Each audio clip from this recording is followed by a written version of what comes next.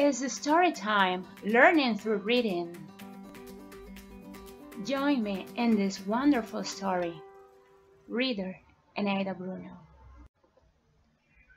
The Boy Without a Name by Idries Shah, illustrated by Caron.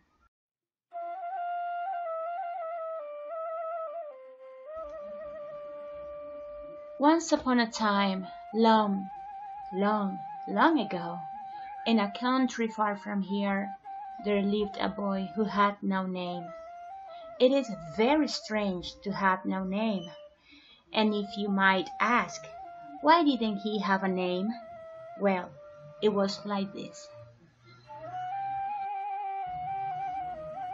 On the day he was born, his parents were just about to choose a name for him, when a very wise man came to the house.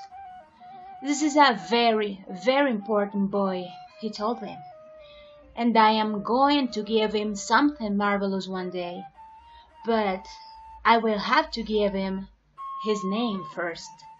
So please, don't give him a name yet."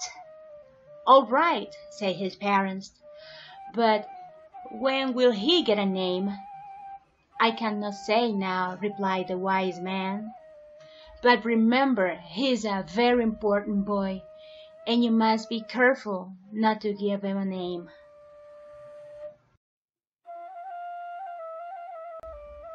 One day, Nameless went to see his friend who lived in the next house. "Everybody has a name, and I would like to have one too. Do you have a name you can give me?" he asked. The other boy said, "I only had one name. It is Anwar. That's my name, and I need it. If I gave it to you, what would I do for a name? Besides, what would you give me if I did give you my name? You haven't got anything." "I got a dream I don't want. I could give you that," said Nameless. "But how can we find out how to get a name and how to pass on a dream from one person to another?" asked Anwar. "I know," replied Nameless. "Let's go and ask the wise man." Now the wise man knew everything, and fortunately he didn't live very far away. So Nameless and Anwar went to his house, and they knocked on the door. As soon as he saw them, the wise man said, "Come in, Nameless and Anwar," even though he had never seen them before. "How did you know who we were?" they asked. "I know many things, and besides, I was expecting you," said the wise man. "Sit down here, and I'll see what I have in my magic boxes," he continued. So the boys sat down in cushions beside the wise man, and he took up a small box, saying, "This is a magic box, and it is absolutely full of all kinds of names. You just see." And when he opened the lid of the box, the boys could hear all the names in it. There were all kinds of names, names, names, names, names saying themselves, names saying other names, names saying names from all the countries of the world. And the wise man picked a name out of the box and handed it to Nameless.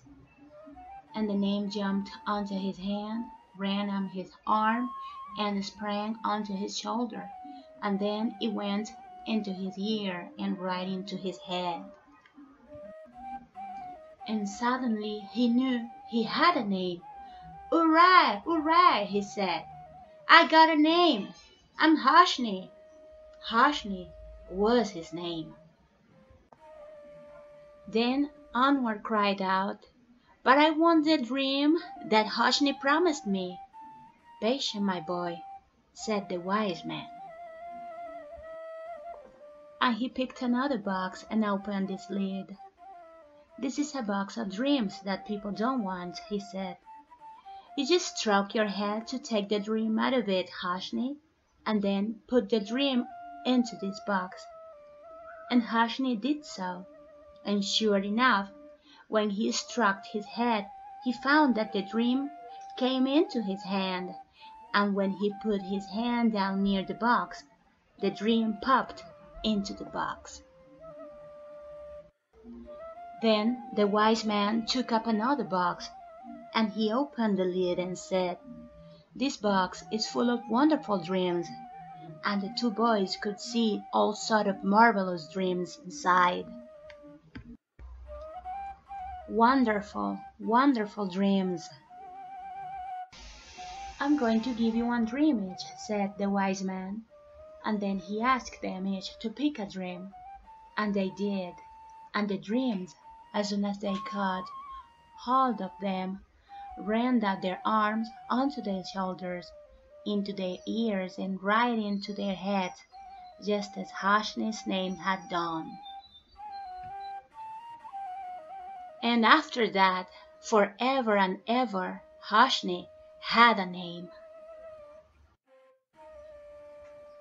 And the two boys, Hashni and Anwar, always had wonderful dreams.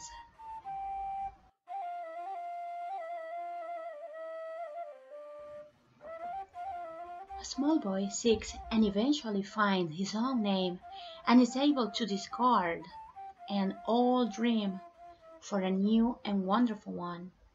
This is one of a series of illustrated books for the young, written by Idries Shah, whose collections of narrative and teaching stories have captivated the hearts and minds of people from all walks of life.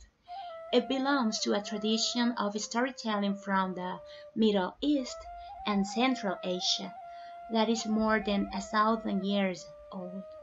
Among the many insights that this story introduces to children is the idea that it takes patience and resolve to achieve one's goals in life.